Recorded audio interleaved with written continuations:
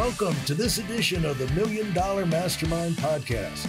This is where we pick the brains of high achievers from all walks of life and get their hard-earned, real-world insights on winning. I'm your host, Larry Weidel. I'm here with Peter Hurley, the headshot king from New York City, founder of the Headshot Crew, New York City portrait photographer, and a sailor. U.S. started out and almost made the Olympics with the U.S. sailing team, but he's still got sailing in his blood. If we talk to him in another year, he might be world champion from this upcoming competition heading this way. So, Peter, I wanted to follow up and ask you about focus and attention to detail you see when you're looking through the lens. Would you expand on that? Sure. I mean, I think that, I've found that when you're looking at, at least when it comes to photography, and I think you can look at this in all aspects of life. When you look at, like, I'm trying to be the best photographer I can be. I mean, I never point the camera at anybody and try any less, than I would. I mean, I'm always trying to capture a moment, an expression, get the best light on somebody, that kind of thing. And people really care. I mean, I've never had anybody, come in and say, "Oh, Peter, we know you're really good, but with me, you can pull back the throttle a little bit." Nobody wants that. They all want to look their best. So I think I have to find a way to make them look their best. And I think that the human face is such an interesting thing. I don't think there's anything more interesting on the planet. I guess that's why I enjoy my job so much. But the way we control it and the way we create expressions and the nuances in each person's face are extremely interesting to me. So I could light somebody perfectly. I could, I've got great equipment and I've got great makeup artists and I can make people look fantastic. But if they're not with me mentally, it's just not there. So a lot of photographers feel that pressing the button's their job, lighting the subject and pressing the button. And I feel like my job starts when I start directing them on what to do with their face. And I think that kind of detail is really what it's about. And it's very, it's not the easiest thing, but it's really what created my career. There's only a few things that I can pinpoint that help me propel me to where I got with this. And it's definitely the attention to detail is one, but it's also, sticking to my guns and doing things that kind of outside the box and having, in New York, it was really about actors for headshots. And now it's, now I'm doing global stuff and doing corporations and, shooting CEOs and people flying all over the place. And I work with, I train photographers. Now I have a company where I give them jobs. We work with companies all over the world and stuff like that. So it's not just actors, but when I started, it was just I was just photographing actors. So I being one, I kind of knew, how to get to them. And I figured out ways to get them. I still try to apply the thing that there's a quote from Albert Einstein that I love. And he said, he never made one of his discoveries through the process of rational thought. And I was like, okay, how do I think outside the box on this? How do I turn this thing upside down? What could I possibly do that's different? And the biggest thing for me was the expression. I did this thing called, I called it squinching. And I did this video and I said, it's all about the squinch. And what I found was that, because when I was modeling, we were trying to figure, I remember talking to a buddy of mine who was a model. He was a Ralph Lauren model and a Abercrombie Fitch model like me. And we were together one time and he said, well, what do you do when you look how do you look cooler in the camera? I was like, I don't know. Do you squint or something? And I was like, I don't know. Yeah. But and then Tyra called it smizing. And then I was like, that doesn't make any sense to smile with your eyes. I don't get that. And then I was like, well, confidence comes from the eyes. So what is it? What do the eyes do? And they can only do, only open and close. So I ended up trademarking Squinch, and I defined it, and it's narrowing the distance between your pupil and your lower eyelid. So it's your lower eyelid moving up. And when you look at somebody that's doing that, there's more confidence coming out from them. So I'm now working with I'm working with an ex Secret Service agent who was doing polygraph testing, and I photographed her for her headshots. And she was just amazed at what I could read on people's faces that they got trained to do in the Secret Service that I, do instinctually through seeing what the human face is doing. So this is the kind of stuff that, gears me up. I love that. And that's the attention to detail that a lot of photographers that just passes them by, because it's a different job, or at least other photographers think it's a different job. For me, it's my job,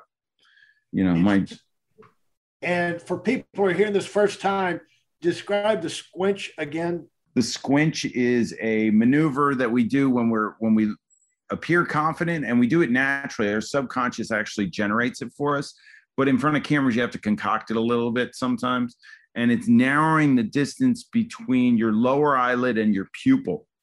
So you're bringing your lower eyelid up towards your pupil, but your top eyelid's not going down. So it's not squinting, I called it squinching. And there is a video out there that you can look at that I did. They had me on Good Morning America with it and everything. It was really fun, and I use it every day. I think confidence is just a huge part of life and being successful. And I think we all gain confidence through, I gained it through trial and error. I taught myself photography, and I gained the confidence through doing. I did it when I was training for the Olympics. When I first started sailing and I first started going for it, I didn't know that I had it in me to do it. And I remember going to, I love this story. If you look at whatever you're doing, and everybody has gone through this, whatever it is that you do or whatever you're doing, you look at your strong points and your weak points. And when you're training for the Olympics, if you have weak points, you're in trouble. So my weak points, I started to look at, and I knew that the biggest gains can be made downwind in this boat I sail called the Laser. So downwind sailing, you get around the first mark, you go downwind, and the fastest guys would crush you on that point of sail. So I was really slow. I was terrible at it. And so I decided to move I was living in New Jersey, and the fastest guy in the United States was living in California and training out of the U.S. Sailing Center in Long Beach, California. So I decided to pack up my boat. I threw it in a van. I drove across country and started training with that guy. And I got my butt kicked for probably the first 3 months of working with him and another guy. They both killed me downwind. Anyway, long story short, I caught up to them, and then I got as fast as them, and then I got a little faster. So I was one of the fastest in the world downwind. And I think that goes to show, and I know you've done this on winning, that if people do that and you start to nip in the butt, the little, where you feel you're the weakest, eventually that'll become your strong suit. And then the other stuff that you're already good at, it's just like you're over the top and you're going. And there's another quote that I always kind of live by, because I always felt like I was beating myself. Like I would be like, I never felt like the guy, like, yeah, the world champion was amazing, and he's, how am I going to ever beat that guy? There's a big head game when you get to that level too. Right. But I think Bill Gove said, amateurs compete, professionals create. And I was like, I don't want to compete with anybody but myself. I'm going to create. And that was the thing that I brought into my photography, and I brought it into my sailing. And that was the probably one of the main things that made me excel to where I was able to do the things that I did in a boat and do the things that I did with a camera. Well, if I made the statement to you that, I've always felt like there's no real confidence that comes without achievement. In other words, there's no way you can really be confident unless you prove to yourself you could do something. And the only way to do that is to get out there and, prove to yourself you could do it. Absolutely. I think confidence is learned. I mean, I'm proof of that. I mean, I definitely experienced that all my life.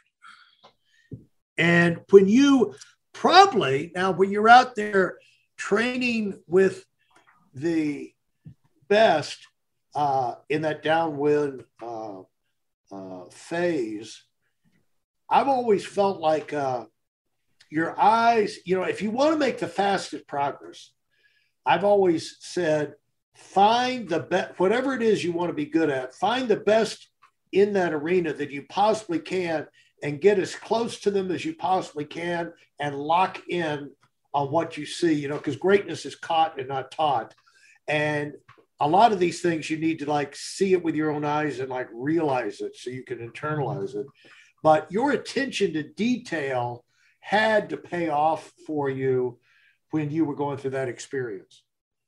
Yeah, it's amazing. I mean, it amazes me. And to go back and think about it now, I was curious while you were saying that. I was wondering, because I don't remember how much I actually watched what he did or just was with him and trying to figure out on my own. How much did I actually apply from his body movements or the way he trimmed the sail or steered the boat? I was wondering if it was just being with him and getting beat so many times that I had to try so many different things till I figured it out, or if I was watching him. And I think it was a combination of both. So interesting. Yes, I think it's a combination of both. It's learning, observing, doing, hearing.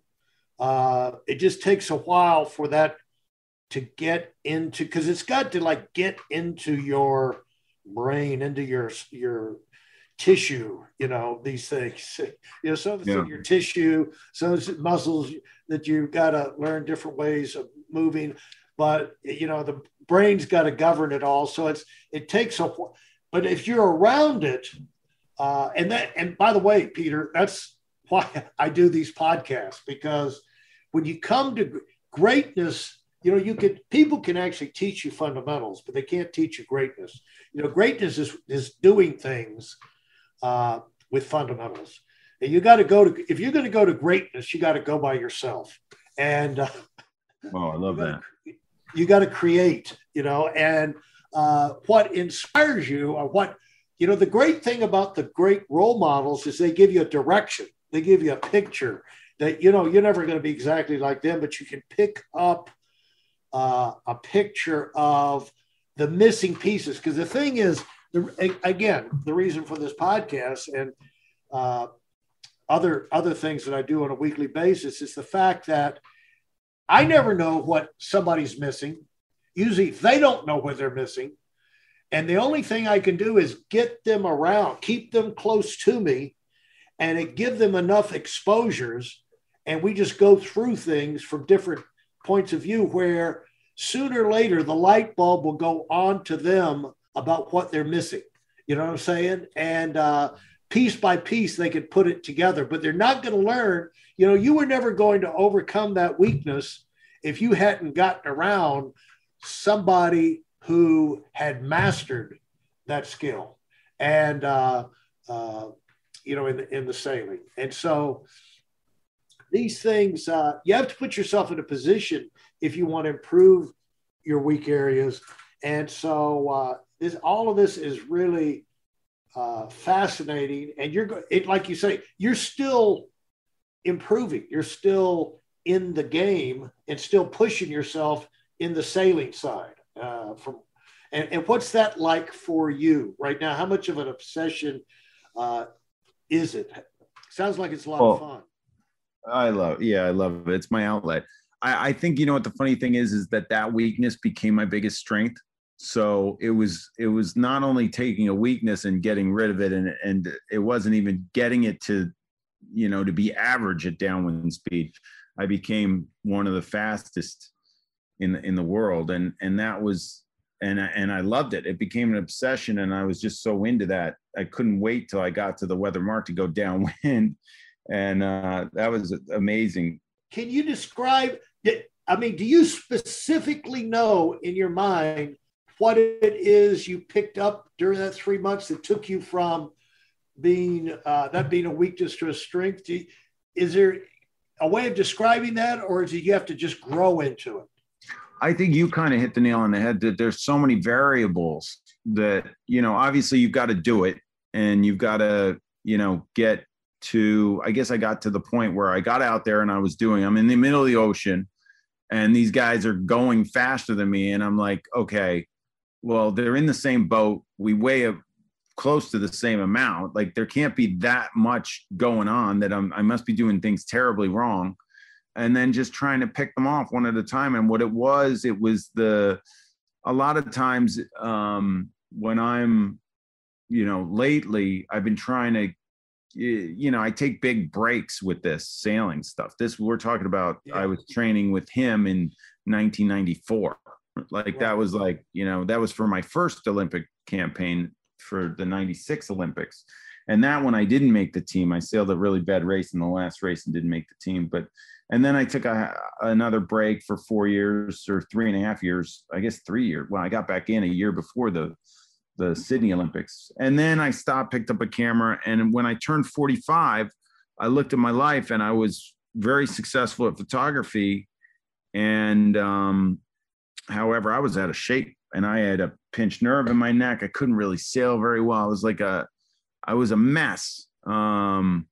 And I was like, I got to get in shape. So I weighed like 230 pounds on New Year's Day, I remember. And the world championship for my age group, which was, I had just turned 45. So it was 45 to 55. It's the same age group I'm in now, was in July in Canada, in Kingston, Ontario, in around July 10th. So I was like, I'm 230 for the boat. When I trained for the Olympics, I had to weigh 185. So I was like, okay, I'm going to weigh 185 on July 10th. And from January 1st to July 10th, I went on this major weight loss and working out. I had a trainer and I made it and I was 185. I went and sailed the regatta and I finished second. So I was second in the world. Yeah. Wow. And that was it. And then since then I've been second again. I was second another time. I think I've been fourth, fifth, and sixth. I've been, you know, I sprained my wrist I was not very smart. And I arm wrestled a friend of mine and he was much bigger than me. And I tried too hard and he sprained my wrist. So I had to sail world championship with a sprained wrist last time, but this time I'm ready. I'm geared up. I've been winning regattas and I'm practicing. And I think it's the time in the boat and the timing of the waves and the back to the original thing. It's a whole, it's not just mental, it's what your body does with the wind. There's such a combination of things that you have to do to get the boat to be in sync with the waves, the wave pattern, and in order to go downwind fast in a laser. So and it kind of became my thing, like one of my favorite things to do. So, you know, and photography is called winning at the highest level, you're making, you know, you're moving fast. You're making a lot of decisions in a short period of time. And it's got to be, you know, you can't be posing. That's why these guys, you know, I'm all the time busting the nuts with the life coaches and the people professors and the interviewers who've never done anything other than sip coffee and have interviews with winners, you know, and they think they know it. But the thing is, you got to grow into these things. You learn things, and people can tell if you know what you're talking about. Thanks for listening to the $1 Million Mastermind. If you felt there were any valuable takeaways from this episode, please take a minute and leave us a 5-star review. Your feedback is important and really helps us get the word out to a wider audience. Remember, we have a valuable webinar that is absolutely free. Register for it right now at whitealumwinning.com. Thanks for listening.